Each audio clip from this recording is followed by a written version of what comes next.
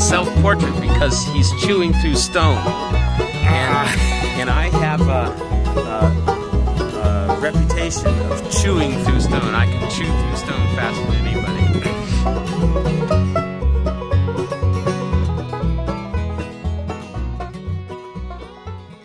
This is the statuario marble. Statuario. Yeah, So you can tell because of the white, and it's transparent. You see? oh, coming through, yes. How hard is this to carve Well, it's relative to the other kinds? on the scale. It's 3.5. What does that mean?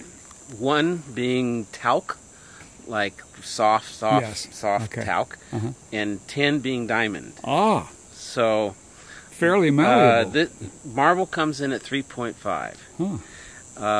Granite is 6. So twice as hard as marble.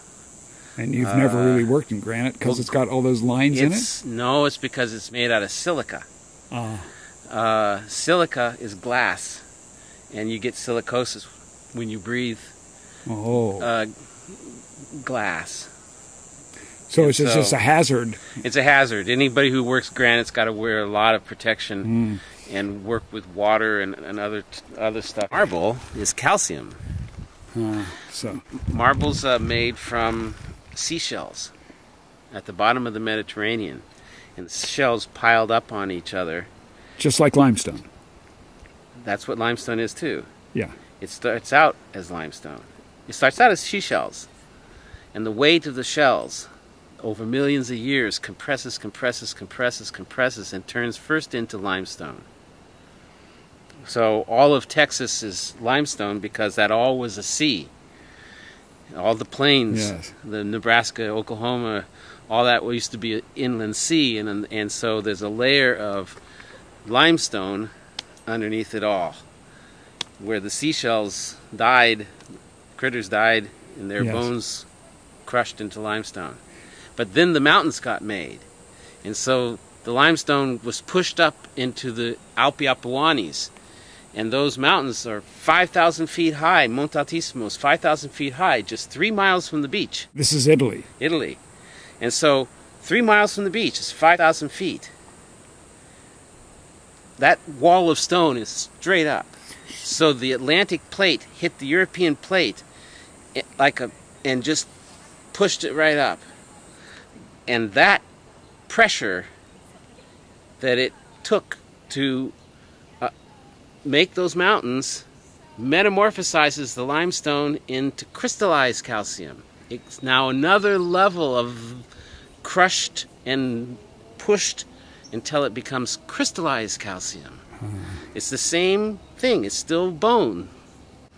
It's still shells. But now the shells no longer exist, and all you have is the calcium. And that's is that a metamorphic process? Metamorphic stone. Yes, okay. Whereas granite is igneous. Yes. It comes out liquid and then hardens. Have you ever worked in igneous rock? No. Okay. Just limestone and marble. Just calcium-based stones. Yeah. Okay. Yeah. And so, and you get Texas limestone. Yes. What part of Texas is that from? Well, it's all over Texas. I get some close to Austin. Okay. Because that's where the I know where that quarry area is the biggest, deepest bed of. Other beds, the bed is only maybe in Kansas. It's only 12 inches deep. Oh. It's all over, but it's only 12 inches deep. In some areas of Texas, as looters, it's about a foot and a half, 2 foot thick. You can get a nicer piece out of that. Right, but in the place north of Austin, it's 16 feet thick. Oh, huh. And so you can get massive blocks, and that's what I always am looking for. What's the difference between rock and stone? Well, a rock is usually just something you find on the ground. And a stone is something that is processed, that you're going to cut out and you're going to make something out of it. There's 3 kinds of stone. You have metamorphic stone, which is marble.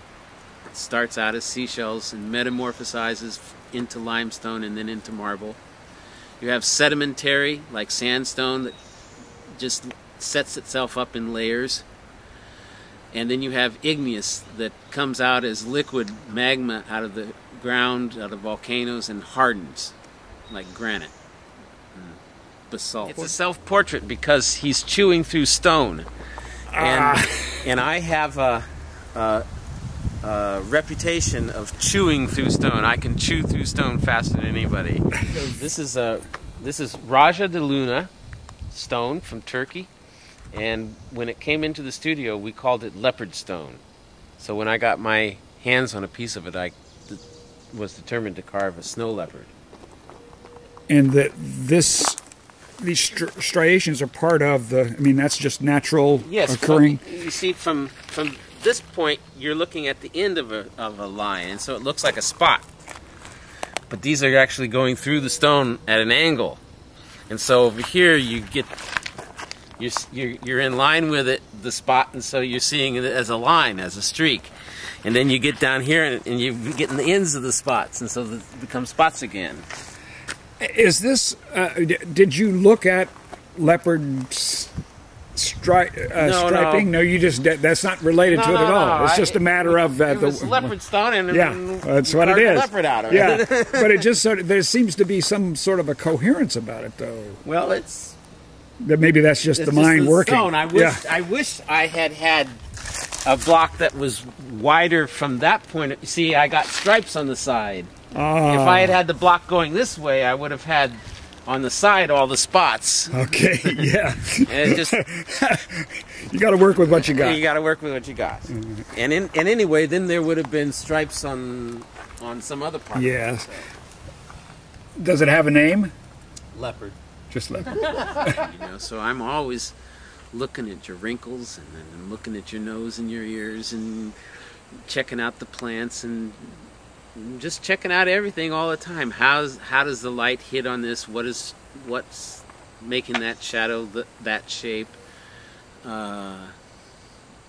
Because it all has to go into something someday. Because I draw, I paint, and I sculpt. I do it all. So